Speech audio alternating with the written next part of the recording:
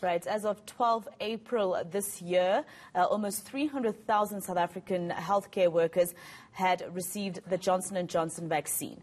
This as part of the country's Sisonke COVID-19 vaccine study. 50 of these experienced serious side effects that were followed up by researchers, while the majority of participants experienced mild to moderate side effects. The early safety data was reported in the New England Journal of Medicine this week. To find out what some of the findings were, we speak to one of the authors of the study, Sanne, the CEO of Right to Care. Mr. Sanne, thank you very much for your time here on eNCA. Just tell us, what are some of the findings, especially with the Johnson & Johnson vaccine, which did cause a little bit of a scare when the US halted that rollout?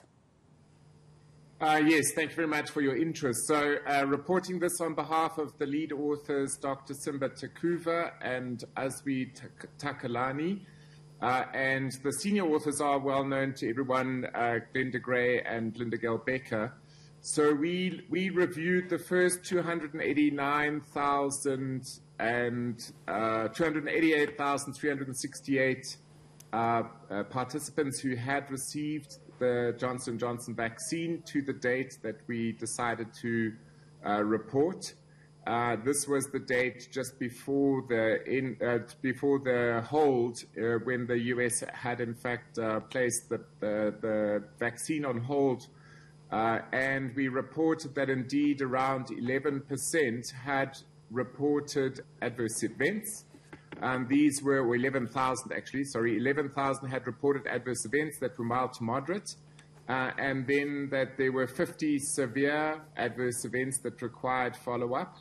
The most important of which have been the thrombosis associated, or thrombosis and pulmonary emboli.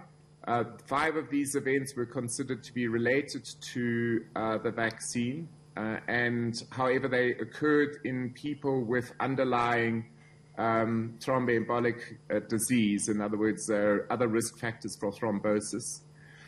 We, in addition, looked at the, unfortunately, one of those persons did actually die. She had been vaccinated 23 days prior to the onset of the thromboembolus, but she had significant other risk factors for thromboembolism.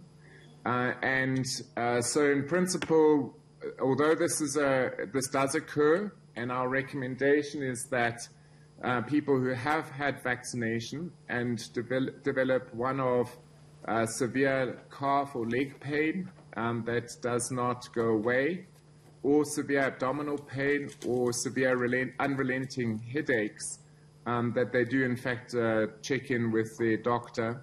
The safety desk for Sisonke is still open. Every vaccinee who received a Sisonke J&J vaccine has got those numbers. That same safety desk is actually supporting the Pfizer rollout. That is through the national the COVID number that has been used throughout the pandemic. So these events do occur. We would also like to emphasize that that COVID itself is related, or is known to actually cause thromboembolic disease at a very significant rate. And of people who are hospitalized with COVID, 85% have got features of thromboembolism. And with raised D-dimers. And I just want to come in there in terms of the thrombosis.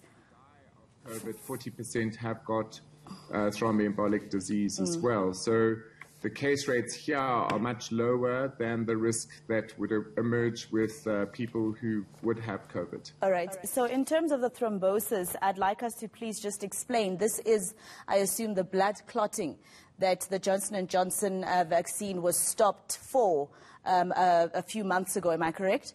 So in South Africa, we have had cases of people, and as you said, just that one person passing away as a result. Yeah, so this is technically gets a bit complex, right? So thrombosis, you're correct, is blood clots, and clotting, thrombosis is a blood clot in a vein or artery at a particular place. A embolism is a piece of that clot breaking off and traveling through the heart to either the lungs or the brain. And the the reason the J&J vaccine was stopped is a idiopathic occurrence, idiopathic meaning of unknown origin. We don't know why it happens. We do know it's associated with antibodies that form against one of the clotting profile's platelets. This is a syndrome that has been coined as vaccine-induced thrombocytopenia and thrombosis, which means that the platelets are low, but despite those platelets being low, clots are forming at the same time that bleeding occurs. That rare event was not published in this paper because we did not have any cases of vaccine-induced thrombocytopenia, or VIT, it's called VITT. We had not had any of those events by the time this publication was printed, went into press. So in principle, it's a rare occurrence. It's occurred in around 28 cases worldwide. It led to the interruption of J&J use. The FDA put a pause, and the FDA reviewed all available data. It is also associated with AstraZeneca vaccine. There are cases that have occurred with Pfizer and Moderna vaccines, so it appears to be more related to the spike protein and in my view, my personal view, more related to the spike protein of the vaccine of coronavirus rather than than any particular vaccine. All right, and according to the report as well, 12 participants had... So again, we are really asking for people who develop calf pain, severe abdominal pain. I just have to come in there, if you would allow me, please, Mr. Sanne.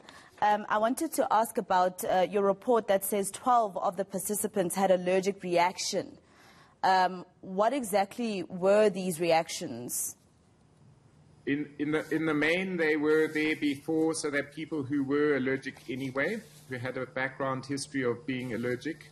Of those, I believe 3 were anaphylactic reactions, in other words, a very acute onset anaphylaxis.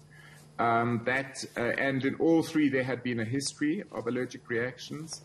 And in all these cases, they were treated immediately at the vaccine site or within the short period afterwards, and all recovered. So people who are predisposed to, say, penicillin allergy or bee allergy are at more risk and need to be monitored more carefully at the time of vaccination. Right. That actually happens with Pfizer as well. So, in principle, we know that these allergic reactions do occur. All right. Thank you very much, Professor Ian Sanne. He is the CEO of Right to Care and co-author of this report into South Africa's Sisonke project, which was, of course, the Johnson & Johnson jab, which started with healthcare workers.